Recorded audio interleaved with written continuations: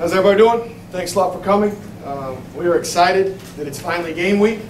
Our players are very excited that it's game week. We have a tremendous opponent in Texas. Camp wrapped up on Saturday, as you all know. Our players did a tremendous job of focusing on each other, focusing on sticking together, obviously continuing to think about, talk about, grieve about, and find different ways to play for Jordan, and that's something our entire program is doing, and we're very proud of the way our players are handling that, going through that. And as we've said the last time we spoke, that's an ongoing process, and our players are doing a great job with that. So really excited about that. We're focused on our players. We're focused on the safety and well-being of our players and getting through this process, and it is a process, as anybody who's ever lost somebody realizes. So that's where we're at, but we are, class started yesterday. We're excited about school getting going for our guys, and we're excited that it's game week. We get to play somebody else. So like everybody else in the country, we're excited for Saturday afternoon to get here. So with that, I'll answer any questions you guys have. Meyer Consulting Engineers. In the past 5 years, our organization has completed over 1,300 projects in the U.S. and abroad, including many structures at the University of Maryland. For structural engineering and materials testing and inspection, call Meyer Consulting Engineers. Questions? Start with Don. Matt, given the circumstances with this preseason, what they've been through, do you feel that they are totally focused on, they've been able to focus on Texas without having the distractions creep into practice, creep into preparation? The honest answer is I hope so. We're working very hard at it. We talk all the time about being right here, right now. The best I can be is what I can do right here, right now. Everything behind me is behind me. We talk about it probably daily as a team, and I couldn't be prouder of the way they're working at it. As I mentioned, we've all had grieving processes and things like that to deal with, so we're helping each other. When somebody's having a tough day, we try to help each other out. But I think everything that they've dealt with, they've done the best job they could possibly do. I think we're as ready as we could be given the situation that we're in. I feel very good about that. Questions? That'd be awesome if we're done. I'm out.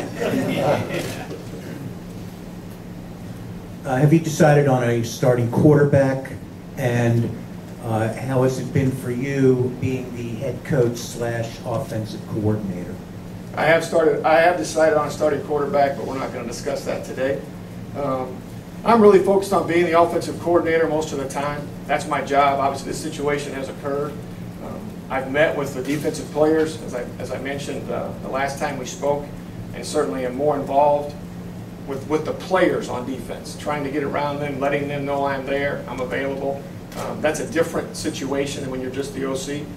But as far as the football part, I'm focused on football. I've talked to a couple guys who call plays and are head coaches, and certainly not in this situation, and trying to map out a schedule and the way I'm going to do it. But the main focus for me is to make sure I still do the job that I'm supposed to do, which is being the offensive coordinator. So we're doing a good job. Our staff's working very hard, and we're sticking together.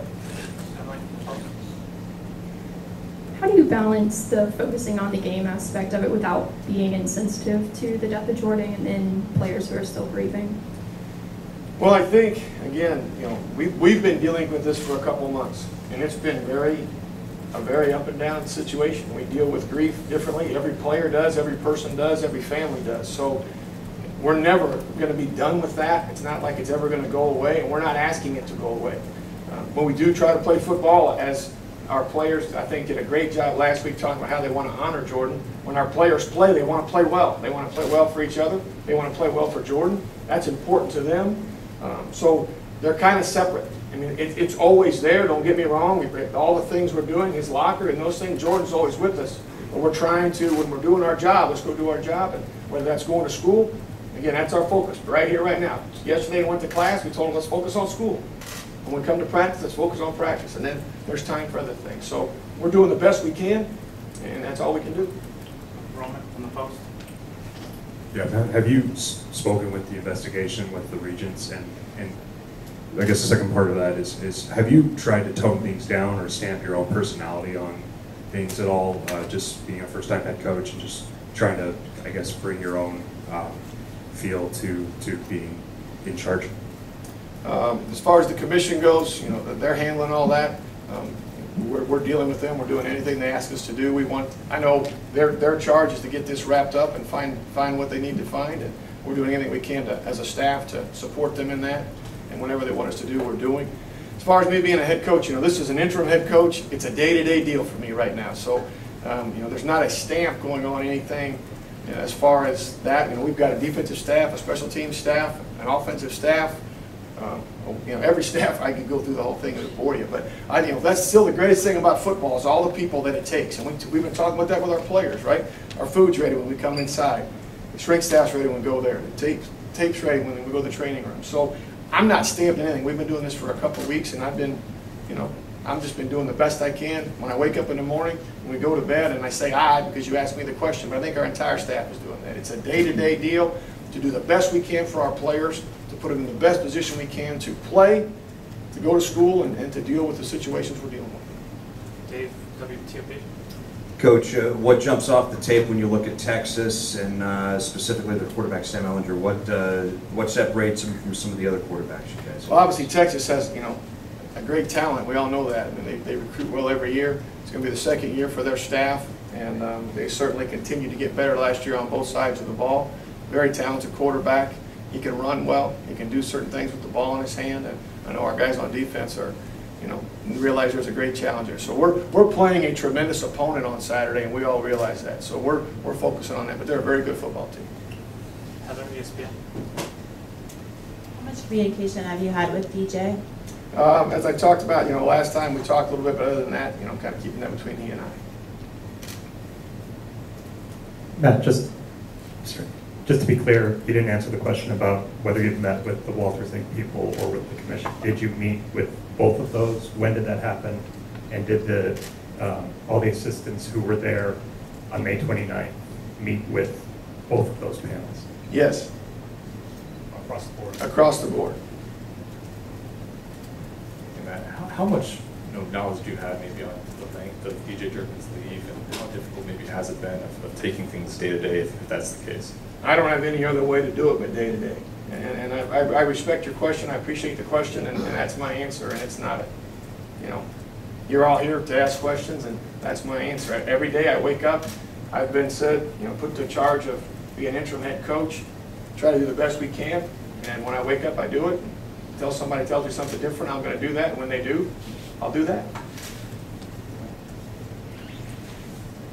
Can you compare and contrast your time with Pitt, LSU, how that got you ready to have a big game when you're prepping for a big game as a head coach today?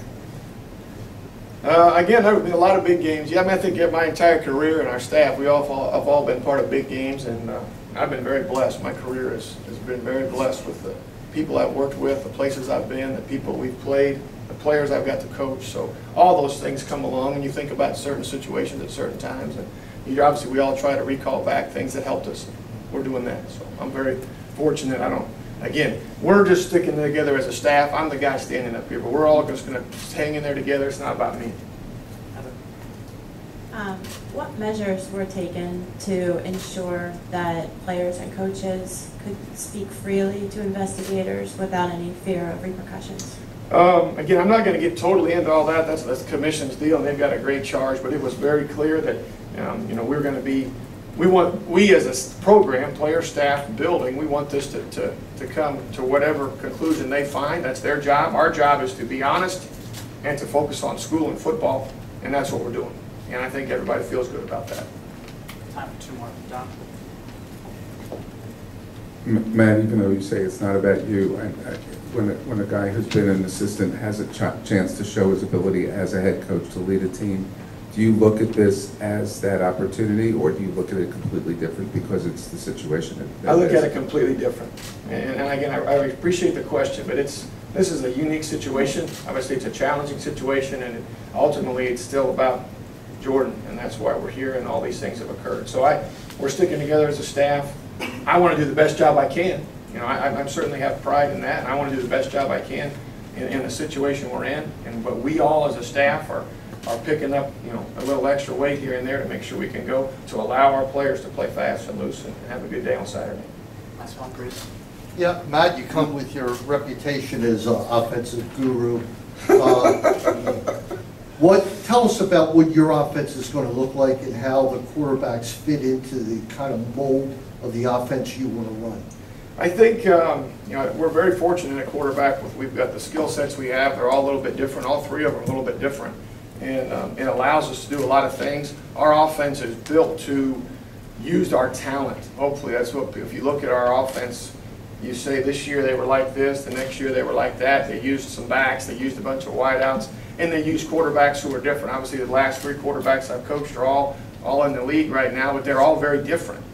So I think if there's anything you say about our offense, we do find the strengths, and it starts at quarterback, right? What your quarterback does, if your quarterback's happy, everybody's happy. So what he does well, we're going to try to focus on that and do a good job with that. And, I think our offense, hopefully, we got to take care of the football, and hopefully when it's all said and done, we take care of the football. And we move the ball up and down the field in whatever way the defense allows us to do that. We're going to take what they give us. Does it give you pause for like happiness that these are the two quarterbacks that beat Texas last year? Yeah, I mean, I know Texas is a whole lot different team than they were last year, so it gives me pause for happiness. I'm glad those two quarterbacks are back. I'll say that. I'm glad they're back and healthy, and they're two great kids, and I certainly have enjoyed coaching them and being around them. I'm excited for them to get to play and to get out there. That's a long road back, as we all know. And it's a challenging road, so I'm happy for them for that. I thank you, Coach. Has